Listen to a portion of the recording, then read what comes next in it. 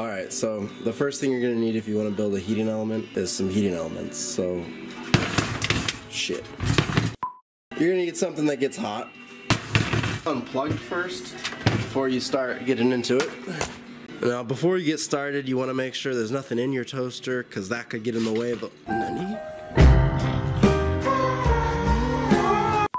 Now, when you're ready to take the heating elements out of the toaster, you need to be very careful because they're very fragile and not to break them. I prefer the Japanese style of machete splitting.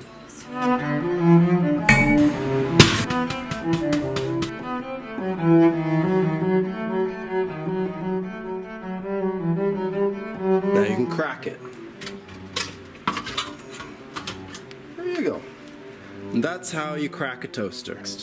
Take out the Kanthal or nichrome inserts that heat up the toast when power is ran through them so you can heat up other stuff with them. This is what you're looking for right here, is this wire right here. It's usually wrapped around some asbestos or cardboard. Well, cardboard would burn, so it's, you know, some flame retardant material. I always think it's asbestos. Take those out and collect the wire, and then you can rewind that to create a heater for heating glassware. Voila.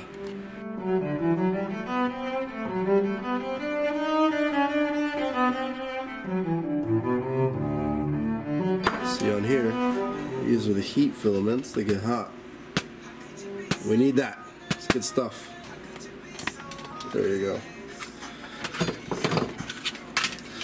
And depending on how we arrange these, whether series or parallel, we can get different temperatures out of them. So, wonder how I'll arrange it. I'll think of something.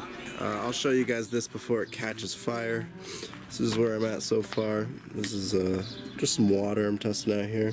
Boils it pretty well. I want to boil sulfuric acid to 98%, so. But this is what we got here. The heating elements are inside.